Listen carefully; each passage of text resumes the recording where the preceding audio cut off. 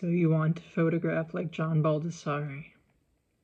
Before we get this video started, I wanted to say rest in peace to John Baldessari. He passed away earlier this year in January, and I just wanted to wish my condolences to his friends and family. He's an inspiration to me as an artist and continues to be as I study more of his work. With that being said, let's begin.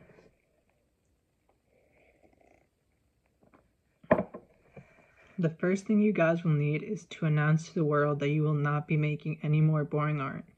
You will also need to write down a bajillion times that you will not be making any more boring art. The cremating your previous work is optional. I'll leave that up to you guys.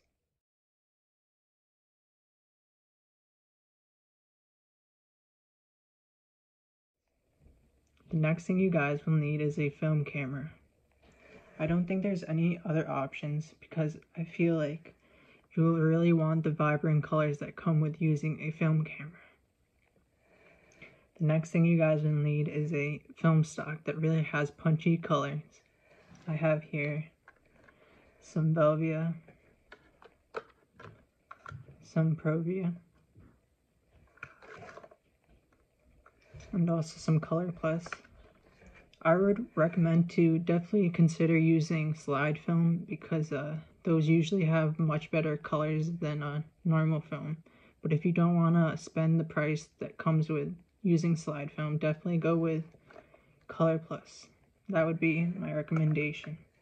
You could definitely use Portrait 400, but I don't really like the pastel colors that come with it. So maybe if you would underexpose it, then it would be fine. The next thing you guys will need is to take pictures of Americana and the mundane.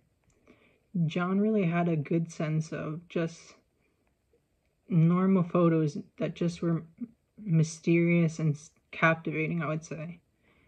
His photos, he seemed to be just walking around Los Angeles, but he had a great eye for Americana, I would say. The last thing you guys will need is dots. And what I did is I just used dots and colors that really complemented the photos.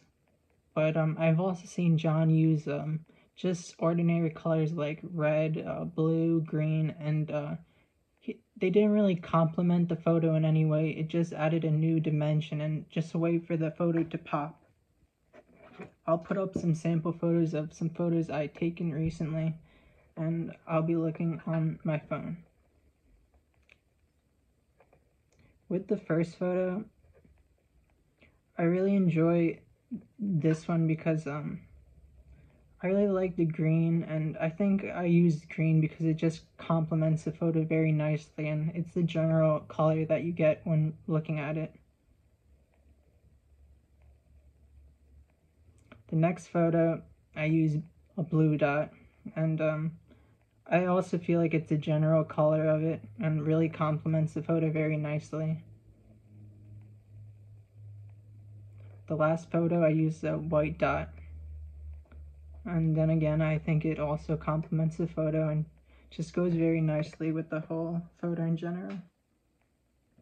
But yes, I think to achieve this style, the thing that you guys need to focus on is to just get a good sense of the mundane and capturing Americana. I think that's the most difficult part in achieving this style and this look.